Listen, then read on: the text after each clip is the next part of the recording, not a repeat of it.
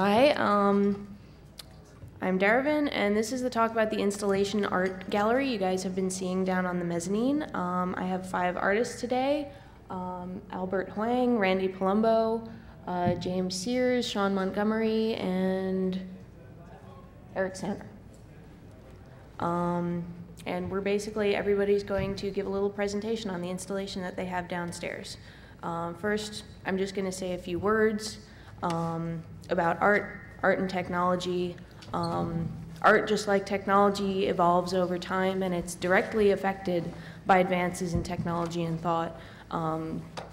When painting was invented, paint compounds developed, techniques were refined, and you got more technically refined paintings. Sculpture became more realistic as the tools were perfected and people learned more about perspective and form and sizing and the materials they were working with. And then we got the Industrial Revolution, and art joined the same logarithmic scale as technology development. You got things like photography was invented, new sculptural techniques were perfected, people began using welding and wire work and a lot of things that they hadn't used for the past several hundred years. And with the advent of a critical mass of technology and the addition of now the accessibility of technology to a general user base, so many more people are taking technological elements and being creative with them. And these innovations in art they're hacking. It's hacking materials, hacking concepts, hacking ideas, hacking how something, an ordinary object can be taken and viewed or used in totally different ways. Or you can reveal new aspects of something that weren't necessarily visible to the public before, like clear box devices where you can see all the circuitry inside them. Installation interactive art is a relatively new subset of art as a whole, and its aim is to, in general, share an experience with the viewer, to cause them to think about something in a new way, to show them something they've never seen before, which is kind of the aim of most art, but in this case it's drawing the user in. You interact with something, you're a part of the art instead of just an observer. All the advances in small electronics and circuitry.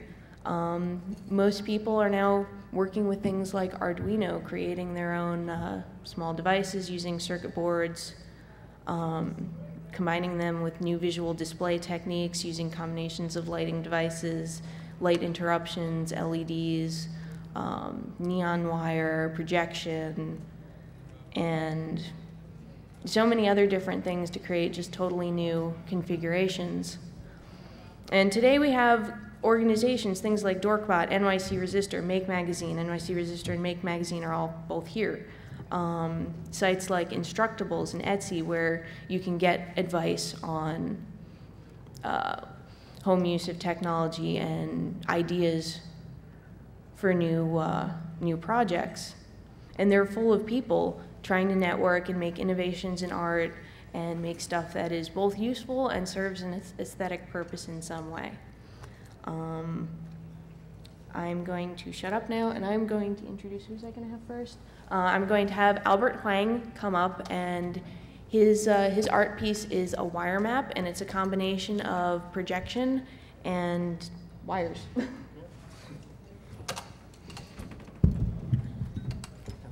Cool. It's on the opposite side.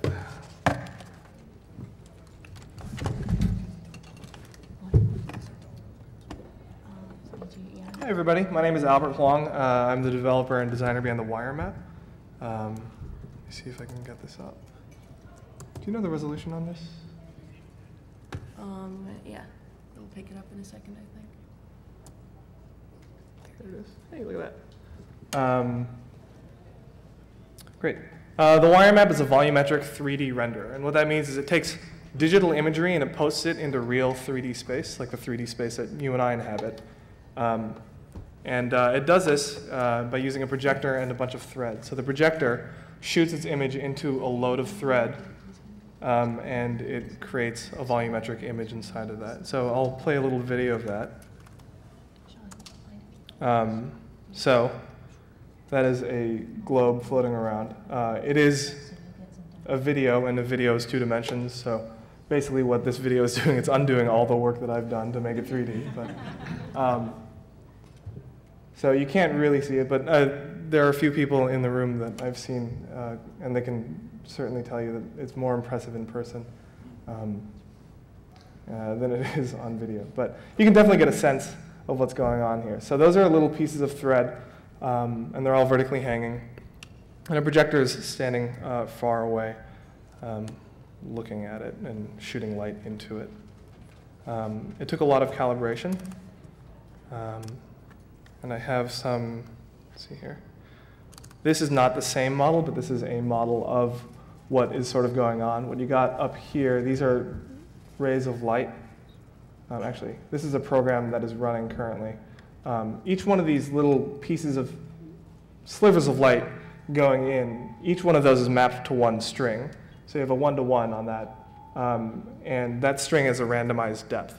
I wanted it to be random because I didn't want any patterns to occur, because often when people see 3D, they think that they have to stand in a particular place, and a pattern would just reinforce that. So I randomized the depth. And this pushed into a bunch of strings makes a 3D globe. This is the pattern. This is not the exact same model, but it's the same concept. Each one of these going up and down represents a one of those vertical strips of light, one of these things, as it travels through space from the projector, the focal point being all the way down past the floor where the projector sits. And those little dots are the intersections. That's where the thread lies. So yeah, a lot of people ask me like where I got the inspiration to do something like this. I actually come from theater, and 3D composition is like a major important part of that. But one of the sources I definitely have to cite is this guy named Jeff Hahn. He made the multi-touch display that's touring around with Microsoft right now. And he also developed a concept called the holodust. What it is, it's a field, it's a big box with dust particles falling down. An infrared laser tracks it. And anytime it hits a particle that it's supposed to light up according to a model in the computer, then a visible laser hits it and reflects. And that way you can build a 3D object with that. But I decided to do that with just string. It's easier, it's simple, it just takes a projector and a bunch of thread and a lot of time. I came, in high school I played a lot of Counter-Strike, and then I took a break. I went to theater school for 4 years. And then when I graduated from theater, I didn't want to be in theater again, so I went back to computers. And when I came back, a lot of digital 3D technology was, I thought all that work of creating 3D environments and all that stuff was being compressed back into 2D, because the only way you interact with 3D environments is through TV screens or through a computer screen or whatever. And what I wanted to do is to create that visceral sense of being somewhere, watching like a sporting event, or looking at a statue. If you go to the Met and look at like a Roman statue, you're going to have your body is going to have a reaction to just looking at something that is there. So when you actually come by, you'll definitely get a sense of what's going on. I think that's it. Definitely come on by. I'm on the 2nd floor, right next to the elevators, which I think are working now. In any case, go towards where all the caution tape is, because that's sort of where the elevators are. Yeah, are you ready for the? All right.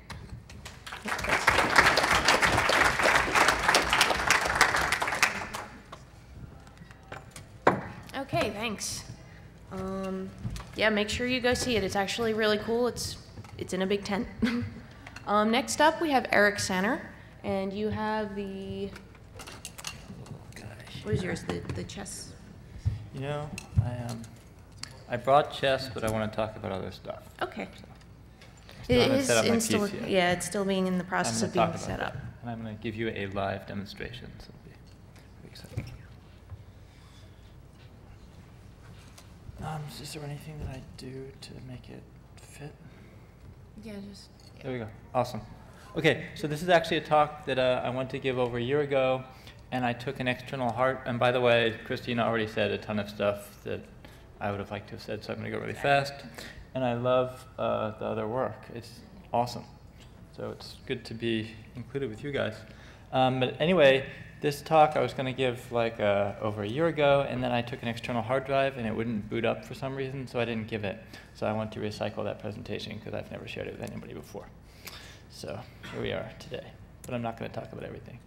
I'm going to talk about why it's hard for me to paint for a few minutes, and I'm not really going to talk about the singularity because you guys are all singularity savvy, I'm assuming. And I'm going to talk about a new piece that I'm working on right now, and I'm going to set up downstairs after this talk. So the way I got into painting and why it's so difficult for me to paint, I grew up in the suburb of Boston, Wellesley, Massachusetts, and I read a lot of books, and then eventually I was allowed to go to movies, and there were billboards and stuff, and I didn't really get to watch TV very much, but it was like around, right? And that's one of the reasons I'm weird, because my parents didn't let me watch TV, but anyway. At the end of high school, I went to Europe, and I went to Russia, and that was like a big deal because nobody really went to Russia at that time. Gorbachev was the prime minister. And I saw all these like amazing paintings, and I had like not been exposed to paintings before because they weren't around. And I was like, whoa, those are amazing. And then I didn't know what to do after that. And then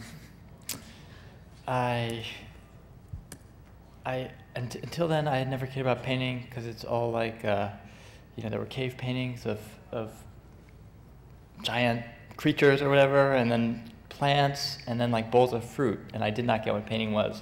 So it was only until I saw these like abstract paintings of Kandinsky that all of a sudden painting got exciting for me.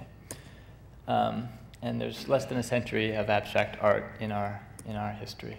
So that's what excites me about painting, is like seeing something that doesn't exist outside of painting. It's getting into the world of the canvas. And Rothko is one of my huge heroes. This is a drawing that I did in the Rothko Chapel in Texas. That's a Rothko painting on the right there in a little doorway. And so what I refer to as Rothko shock is this sort of feeling that I'm a midget, right? Because there have been all these amazing artists, and it's really hard to think what can you contribute to art going forward. So that's sort of my view of painting, is I want to make something in this blank space, but I'm overshadowed by Rothko. Singularity, which I'm not going to talk about, just what Christina said. Oh, that was the wrong slide. It was supposed to be about art. But anyway, what she said about art, okay? So what she said. And then color study. So this is a piece, and I brought this painting yesterday to hang up, and I couldn't figure out how to hang it up without putting a nail in the wall, which you can't do because it's a convention center. So I just want to show you guys right now. So my work involves, I need computer processing. I need to have things that are always changing, but I'm also really interested in the expanding palette of the painter. And I use projection, and I project onto paint, so you get combinations of colors. So if you project yellow onto another color, or in this case, what you're looking at is yellow over white, green over white, right? So I just want to show you guys really quickly. Let's see. That's probably a good size.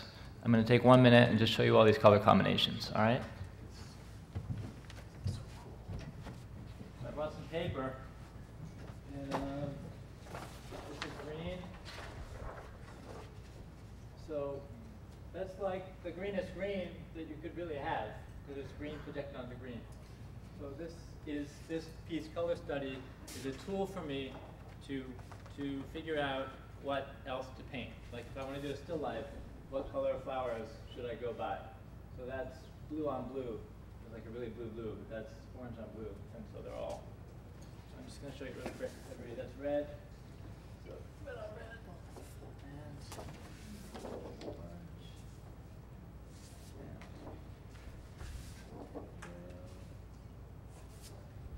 White, you already got there.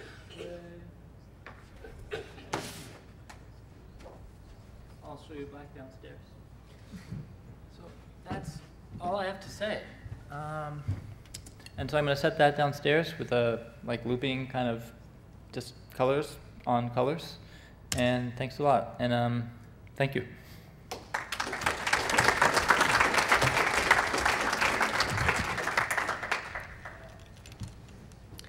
Okay, next up we're going to have Randy Polumbo, and I'm sure everybody's seen the flowers at the top of the escalator on the mezzanine. I've never seen less than 3 people standing around those other than at like 3 in the morning.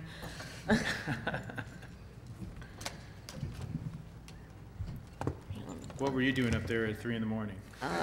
Young lady. Coding. Where'd my adapter go?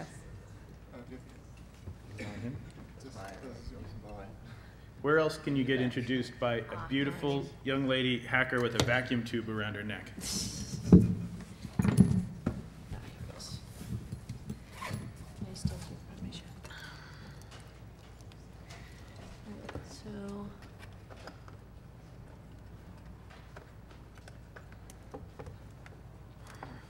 I already plugged my computer in before. Yeah, this thing loves the. Yeah. All right. So I'm just gonna move you over here. So just do arrow more through? Space. Yeah, just this arrow. Is that the maximum brightness? It must be, right? Can I brighten it? Yeah, brighten it. Hi, everybody. Thank you for coming. It's cool to be here with all of you and the other artists. Especially go see Albert's piece. It would be easy to miss it if you don't know that back little nook of everything. And it's way, way cooler in person. So my work was supposed to be at the bottom of the escalator. I gotta start the clock here. All right. I wanted you to feel like you were bumblebees or butterflies descending upon my little unearthly garden. Who here felt like a butterfly when they came up? Bumblebees? Thank you. I appreciate that.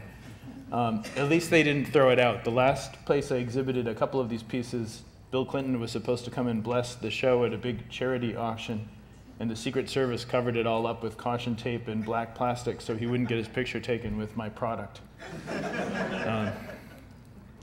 So I've been a long-time fan of 2600 and different hacker things. I've never taken an electronics class or anything, but I've always taken stuff apart and had lots of parts left over.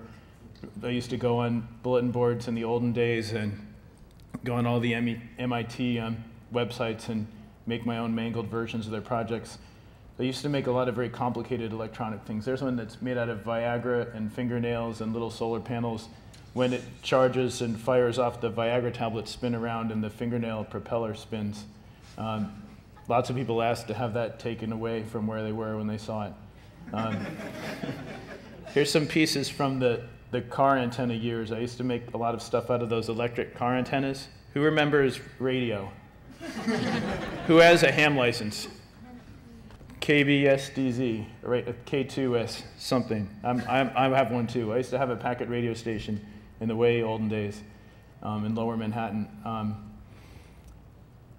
So these are all things with actuators that they go on and off depending who's going by. You'll notice some more of the phallic imagery. Those are castings actually out of condoms. Here's a hot rod that I built. Who here builds hot rods? No hot rod builders, all right. Who made their own computer? All right. Yeah, I never built a hot rod either. So I've always, as I was thinking about why am I a hacker? Because I'm kind of not, but there was a period where I tried to write code and I've done things with microcontrollers and stuff, but I love making things do things they're not supposed to do, which in the art world there's a history of that, Marcel Duchamp, and then in the 80s, 90s, other people. But I kind of like the way the hacker community does it better. When things are taken out of context and made to do something way better than what they were supposed to do, and it just makes the world a richer place. And I think it makes some of us fit in better too. It always made me feel better when 2600 comes, or I log on to some crazy website that some kid made in his basement.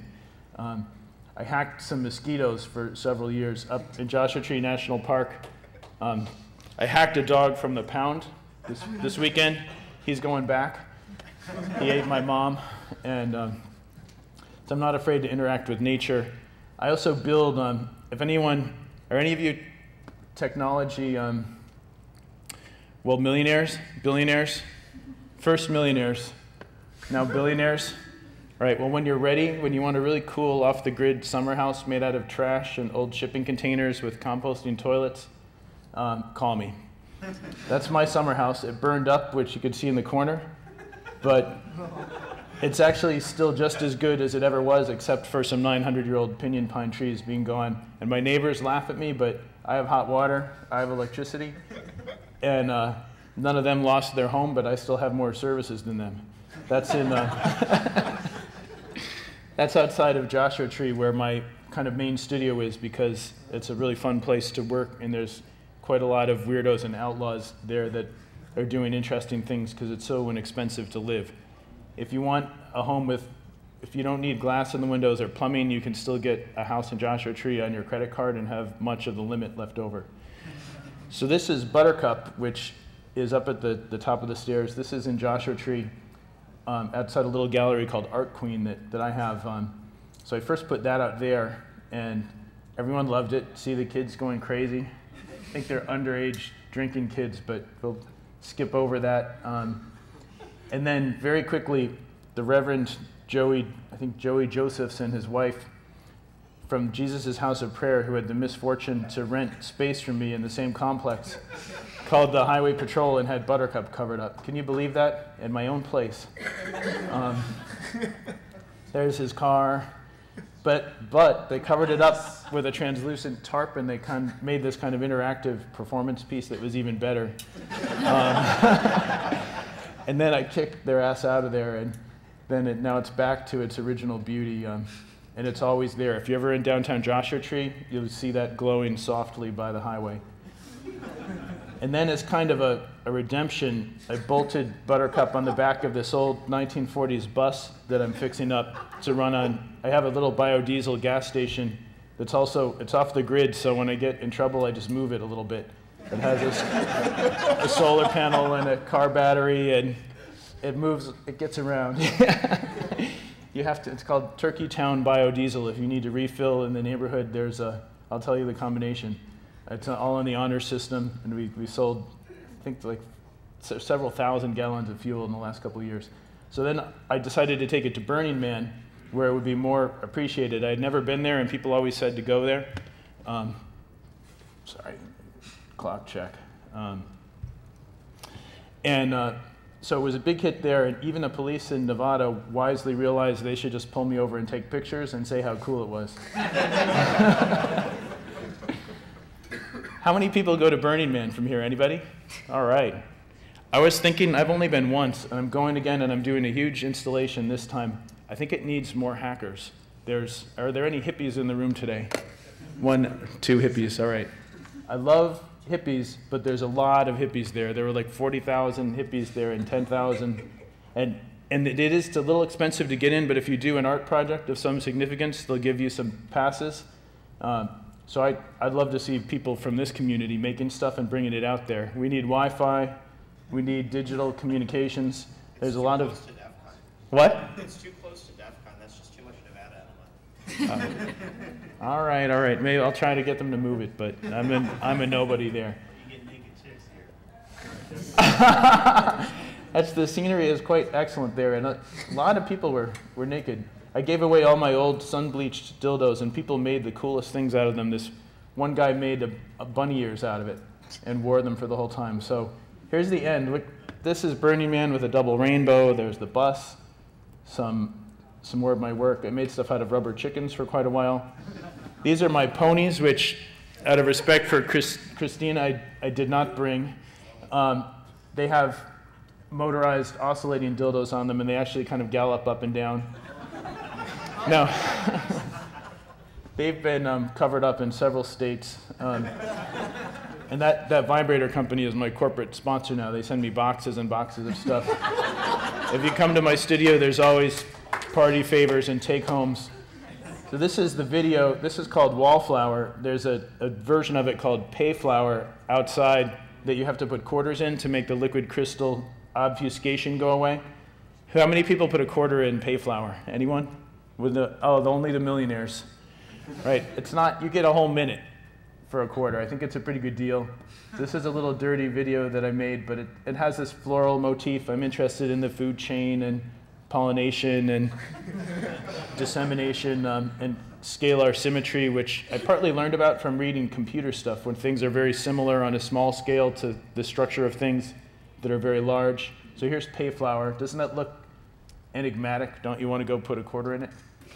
Here's a sketch for my piece at Burning Man. It was going to be in a shipping container with all these solar flowers around it. Of course, all of these works were solar, the flower things.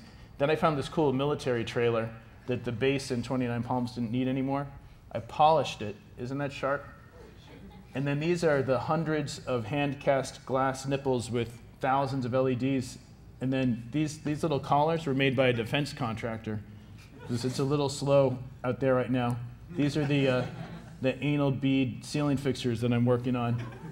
And then here's a little Photoshop of what it's going to look like just on the outside. Doesn't that make you want to see the inside?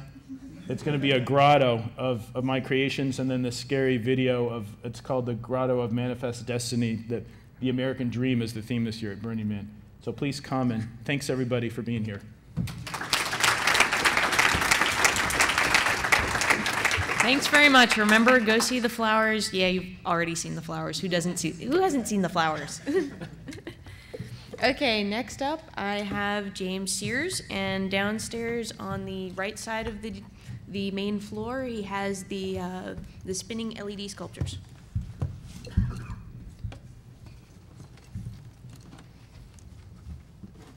Do you need a? Do you have anything? Should be good, I think.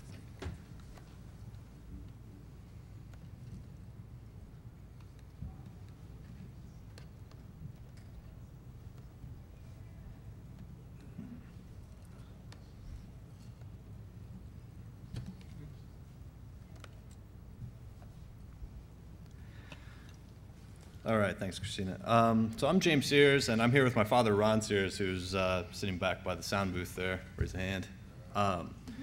And we are presenting our pair of current LED persistence of vision three-dimensional displays.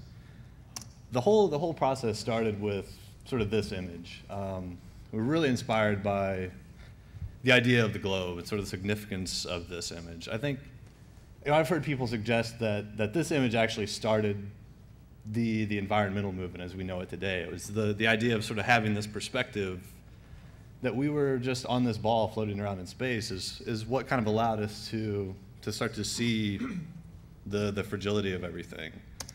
And I'm certainly not the first person to have this realization. They're, again, standing on the shoulders of giants. This is a sketch from Buckminster Fuller done in 1962 of what he called the geoscope, which he envisioned as a 200-foot diameter sphere covered with over 1 million lights. At that time, it would have been light bulbs, to be suspended in the East River in view of the United Nations to try to display information, data to help these world leaders make better decisions. And I think we can all see that that's pretty important. So we decided to start small. This is our first iteration. It's a 12-inch diameter, 64 LED display. We didn't want to use 1 million lights. It's a lot of soldering, so we decided to use persistence of vision instead. So we can take this plexiglass ring, spin it, turns into a nice sphere. If you put lights on the sphere, then you end up with a glowing sphere. If you blink the lights, you get pixels. With pixels, you can make patterns, and with patterns, you can make images. And so here's a video of this first one in action.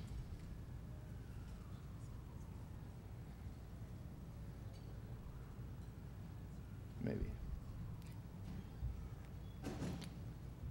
And so this is totally inspired by the people that have come before, the Make magazine people and Lamore and the bicycle displays and everything that have done POV in 2 dimensions and just sort of spin it on a different axis to make a 3-dimensional display.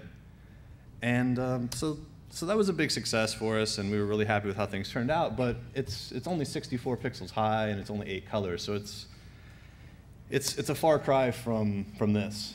It's a far cry from sort of being able to actually show real information. So we're constantly trying to scale up to get a higher resolution and more color depth. So what we've got downstairs is actually our latest iteration, which is still not quite finished, actually. It's sort of, this is our second show with it, and it's definitely a work in progress. But we've stepped up. Instead of microcontrollers, now we're using FPGAs, 216 LEDs high, about 500 colors right now. So we're getting a lot closer to this, but we're still, it's still definitely a work in progress.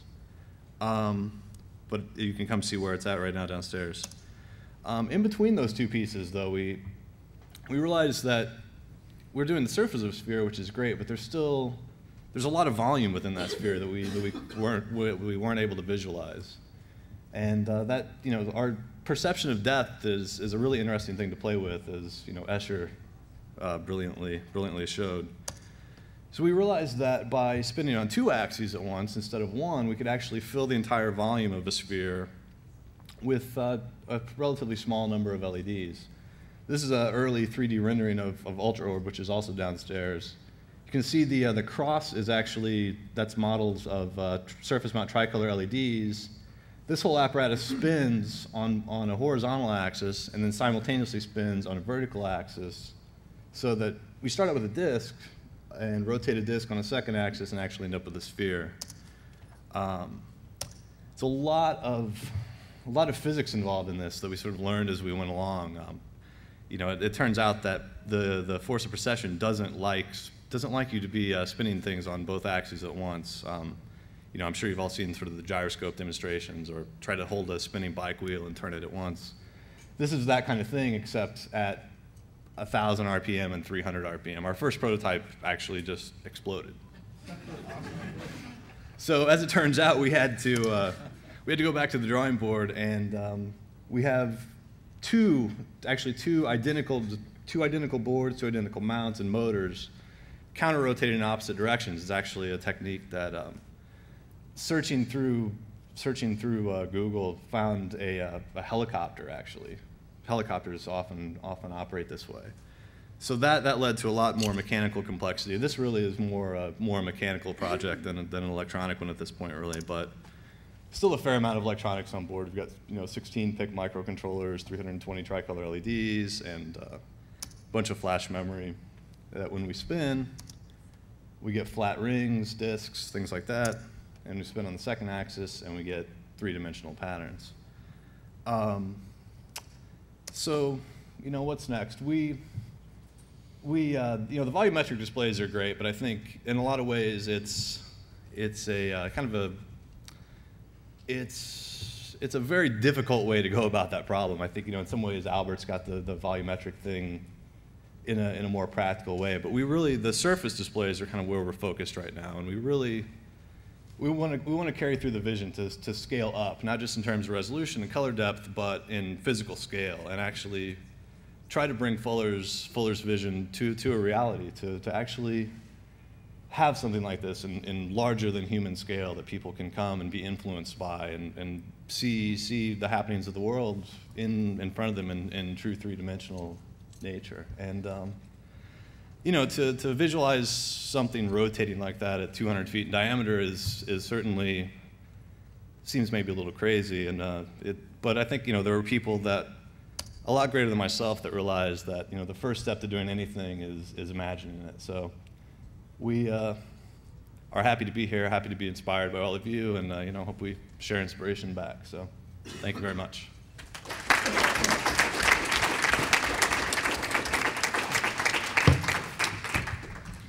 Okay, thank you. Next up, we have Sean Montgomery, and you might have seen his art at the other side of the top of the stairs. You need the video.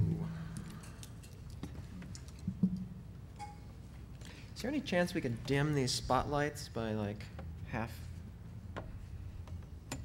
No, that's fine. Things will just show up better. All right. Is it going to work?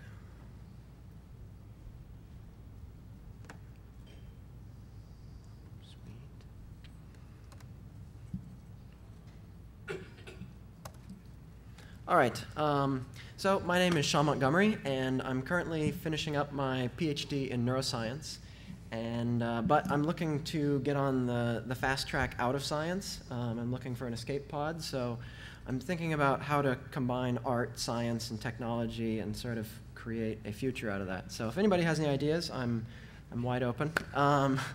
So today I'm going to talk about some apparel that measures your body's responsiveness.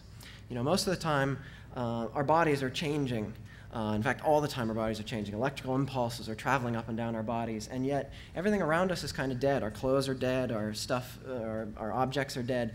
So there's a disconnect between our fashion and design and us as individuals. So I want to try to bring some of that dynamicism of our bodies and use that to, on our clothing and in our possessions, to express ourselves and to create new opportunities for communication.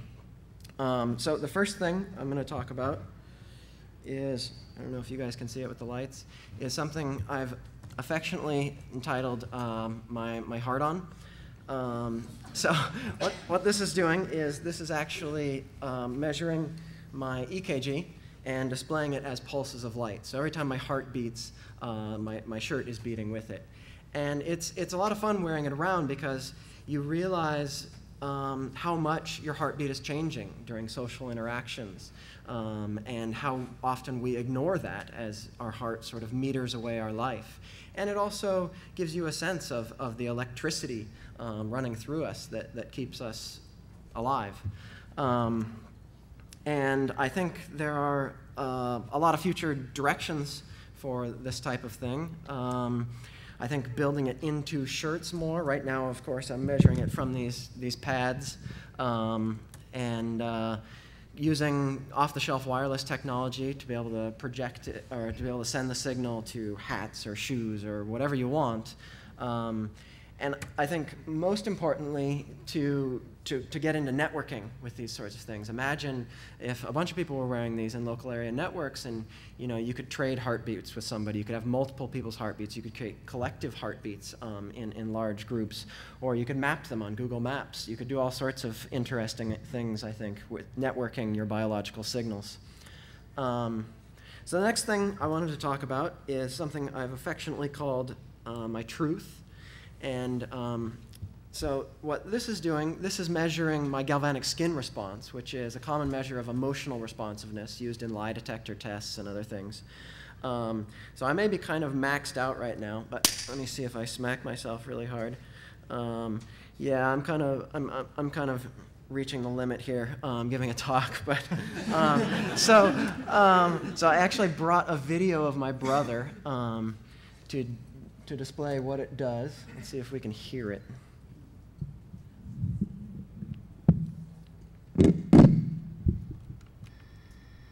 Here we go. How many times have you gone naked in public? I think several. Whoa, we lost it. Several times, right. All right. Well, that won't work. All right. Well, so I have an installation downstairs where you can come and you can measure your heartbeat, and you guys can come try on the Truth wristband and see. I mean, it really responds well. It's kind of amazing when you're not, giving a talk. You can. I think I'm also surrounded by electrical noise, which may be an issue also. So there's a lot of sort of future directions for this sort of thing. Actually, but sorry, I missed one thing.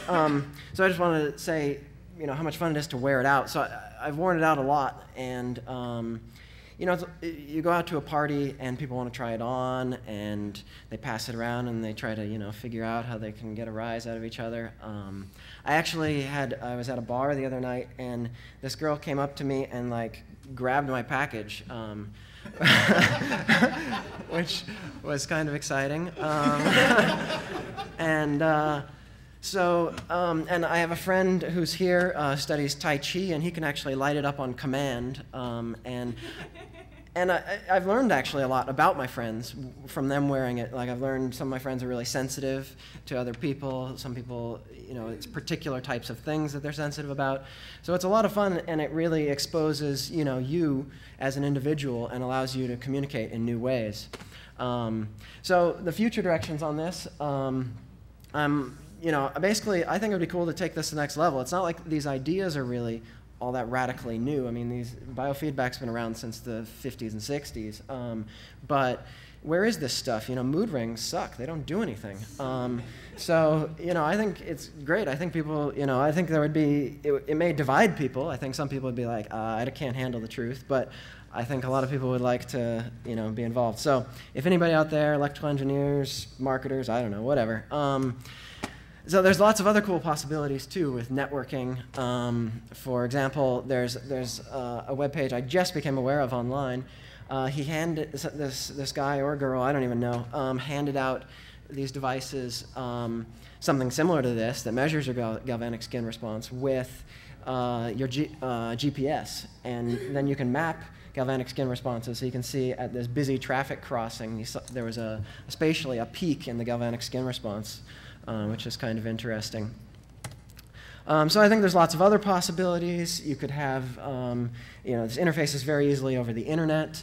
You could have your text color changing as you get excited about this or that. You can communicate with your robot pets. I really think the sky is the limit here. So the last thing I want to talk about is what I've called my thinking cap. Is it on? I can't really see it. Excellent. And so this is stemming out of my background in neuroscience. And basically what it's doing is it's measuring the electrical potentials generated by coalitions of neurons in my brain and then projecting that onto RGB light arrays. And there's a lot of information there, and I'm just parsing it in a very simple way. But to give you some sense of scale, there are about 100 billion neurons inside each of your head. And that's way more stars than you can see on a clear night sky, not even in New York, like in Montana. And these neurons have complicated ways of interacting, and so beginning to understand that and use that to communicate, in person over networks, using them to control your mouse and things like that, I think has a lot of possibility.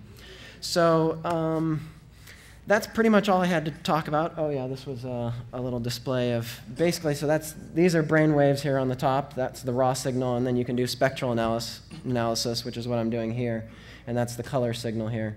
And this is what happens if you close your eyes, open your eyes, things like that. So those are the different signals I'm measuring and projecting here. And I just wanted to give thanks to some of my friends. My friend Stefan helped me a lot through this project, this process. And check out my website, send me an email. I'm interested to hear what you guys think. Come see me at my installation. You can check out your heartbeat. So thanks a lot.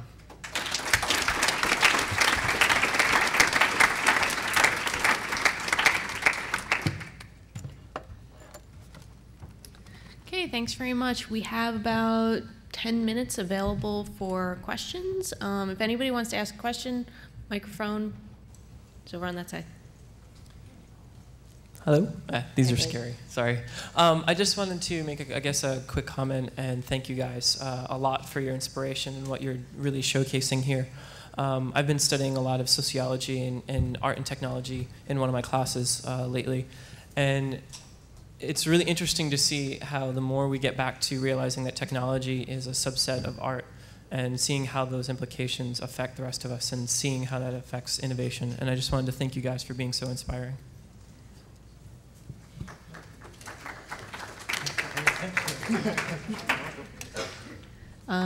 Anyone else? No? All right. I guess we'll... Oh, you want to say something? I have another piece. We have about 10 minutes if you want to... Yeah, I guess. I have 1 minute. Yeah, go ahead. I had a question. Oh, question? Yes. I think it was for Randy. How did you, of course, start the toy thing? Like, where did that come from? The toy thing? The sex toys. Like, Oh. how do you get involved in that? I mean, Oh, I those. don't know if that's a question you want to answer, but I think I'm partly in the service of kind of reversing things. I think I first started making things out of condoms, which in the 80s condoms were all over because, well, first people were just carrying on and throwing condoms everywhere, and then when the AIDS crisis began, they became another kind of powerful, potent image so I started making all these female udder-like things that I mostly didn't show. That both of those, that one motorized piece with the aerials had them on it, and then that eventually turned into these flower forms, and then it just became really obvious. I was going down 7th Avenue one day, and I walked into the pleasure chest or somewhere, and I was, oh wow, pistils and stamens and anthers, and they're only like, if you buy a double-ended 18-inch one, you can get 2 for $12. Now I'm a wholesaler. I have a question to Andy. So where did you exhibit your work besides this conference? I actually, for just a few more days, I have some work up at Morgan Lehman Gallery on, it's 29th or 30th Street on 10th Avenue, right on 10th Avenue, and you can see most of it in the window. I exhibited in California quite a bit at different college shows. I think my biggest thing ever will be this monumental installation at Burning Man this summer, and then I have stuff typically on the web and here and there. New York. Seems like New York isn't my hotspot, but I'm working on that. You can see my work at polumbo.com, my last name, Polumbo, if you want to see what's going on. I have a little blog of current things and then a wild flash site of older things that one of my friends made that's amazing. Thank you. Okay, and is there any reference of your dildo work? Because I'm sorry, I just didn't check out the title. So. Is there any reference of that to the conference, or you just decided to show up, or you were just invited to show up here? Well, they left the door open and I got in, actually. Okay. You mean specifically that? I mean, I didn't create those specifically for Hope. I've been doing those kind of things, things in that family for years, and the dildo work specifically for a couple of years, and it's what I picked to show here because I thought, it's kind of like a garden. All of the young minds blossoming ever amid the technology. It's a fertile atmosphere. Okay. Thanks. Hi, I have 2 quick questions. Sorry if I'm fuzzy on the names, I was kind of late here. For the one who was showing off the spinning images in the sphere, I was curious, have you ever tried to put moving, it seems like the globe was kind of moving. Have you ever tried doing like video or moving pictures on that, and have you done any experimentation with that? Yeah, actually, the one that's down there right now, we're working on some synchronization issues, but sort of in the shop at home, I have done some animation work on it, and it's the goal is to be totally capable of full frame animation video, and so it's a really important thing for for doing data visualization, is sort of to be able to do video. The first phase will be sort of pre-recorded video, and eventually live, plug in a HDMI cable and do ultimately like a 3-dimensional TV. Cool. And my second quick question is to the awesome biofeedback guy. It was really interesting. Everyone here was very interesting. It impressed me, so I thought you guys did a really great job. I was interested that I've heard a lot of interesting thing about biofeedbacks, and I'm kind of curious, do you think one day that in the same way they have like a weather report and an allergy report, that there might be some sort of like mood report of like different parts of the city? Like, today New York City is happy today, or stuff like that. Because I've heard interest and I'm curious. Yeah, no, I think we're going to start using these signals a lot more for a lot of different things, and I think the collective behaviors that are going to emerge out of that is one of the most interesting parts. And I think, both in terms of utility, for like something you're suggesting with, a weather report for our moods, but also I think in terms of art and bringing art into new forms in your house. So you could have interactive biofeedback art on your wall that communicates with your friends' art on his wall or her wall, or your family, or larger networks that do collective behavior. So I think there's a lot of possibilities for that sort of thing. And we'll see, I think we'll start to get a sense for what's going to be really useful and what's going to be for fun. As we start to use these things more and wear them on our bodies, so that we get a sense for what they really mean and how they react. Okay. I just wanted to say I really like all you guys' art, and I'm thankful that you came to Hope because you added a lot to the floor. So good job. Thank you. Man. All right. One more question, and then we'll wrap it up. Yeah, quick question for Randy. Have you ever heard of a company called Oh My Bod? They make vibrators that interface with iPods. They have servos that move according to the beats. I'd love to see what kind of multimedia kind of project you could do with something like that. I've heard of teledildonics where they have kind of interactive appliances you can use long distance with friends and enemies over the net or the telephone. Yeah. But I didn't know they had a portable Yeah, they actually one. have like That's cool. RCA headphone jacks. So you can actually plug it into a guitar and you can actually play the guitar and it makes it move in accordance. And what, could you say the name again? Yeah, it's Oh My Bod, OHMIBOD. Cool, thank you. Yeah, no problem. We'll all meet there later. All right, well, thanks to my 5 artists. Thank you guys for going to see the art. If you haven't gone and seen it, everything is on the mezzanine level. Just look around for a label that says Last Hope Art Installation Gallery, and you'll be able to find everything. Thanks so much.